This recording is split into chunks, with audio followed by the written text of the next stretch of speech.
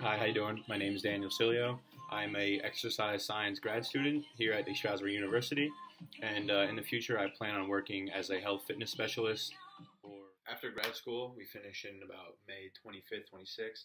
I'm starting my internship right after that, and I'm actually working at a performance center in Whippany. While I'll be working with professional athletes and Olympians, training with them, giving them regimens, shadowing, working with all the new equipment, all different sports. So that'd actually be really cool as well. The exercise movement that I'll be explaining today is the shoulder press, which is one of the bigger movements for all of weightlifters, whether you're doing an upper body split, a chest and back, chest and shoulders, a push pull split, no matter what. Obviously, you work on this to improve other movements such as a push press, such as a hand clean, all their movements like that. The cool thing about a shoulder press is that there's a lot to do with it. You could do it single arm, you could do it sitting, standing, low weight, high reps, low weight, late weight, depending on what you're trying to do. You could use bands for physical therapy. You could also do a lot of things to strengthen the movement as well, and incorporate other exercises to help with your shoulder gains, such as doing band work, internal, external rotation for the rotator cuff, anything to strengthen that as well so that that doesn't get hurt. Another thing about the shoulder press is that it focuses dominantly on the anterior deltoid, and also along with that, there's a lot of other exercises out there that actually help the anterior deltoid, including a push press, a high pull, which is cool because there's a lot of other exercises out there that not directly will strengthen and help with shoulder press strength and will assist you to get a higher weight.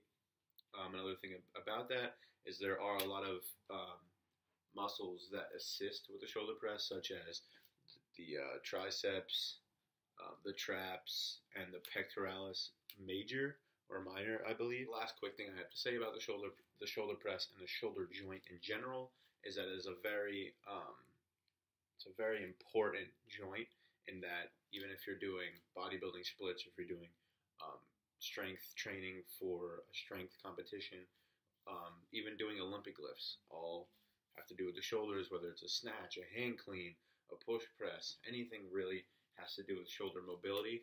And honestly, that's why it's a big factor in having injuries. There's a lot of ways you can prevent those injuries. So the athlete that I'm going to be using to demonstrate this movement is Joe, and Joe suffers with impingement, so we're keeping the light weight. And another thing that's very crucial for shoulder workouts is to demonstrate a good warm-up. To properly warm up the shoulder, the best thing to do for the rotator cuff is to do internal and external rotations, which he is demonstrating right now. Along with that, it's best to do a few warm-up sets of either no weight or very low weight, just to get the shoulder warmed up. So to start the exercise, obviously you're going to start off the first set with some slow reps with low weights. What you're really going to look for is that he keeps the core tight, that he keeps his elbows parallel, don't go below where his elbows should be.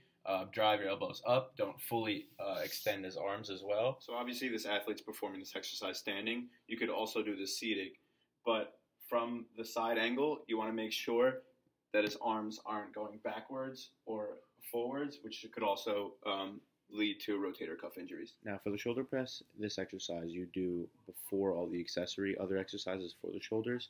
And for shoulder press, you could do anywhere from 3 to 5 sets of 8 to 12 reps if you're looking for hypertrophy. Anything above that is muscle endurance.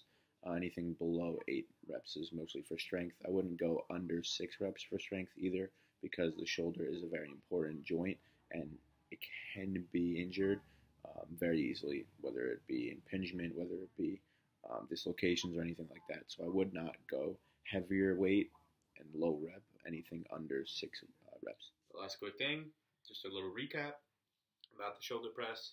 It's used by a lot of people. It is a prime exercise. It is a very really good compound movement for the shoulders. You could pick it up and try it even if you haven't done it for a while. If you're a first-time lifter, just do the lower weights, the higher reps. Just get the form down is very important. Keep the core very tight. Make sure you watch where your arms are going. Don't let it go back. Obviously, come down and parallel. The shoulder press is also very important. important for other movements such as the hand clean, as other Olympic movements such as a snatch.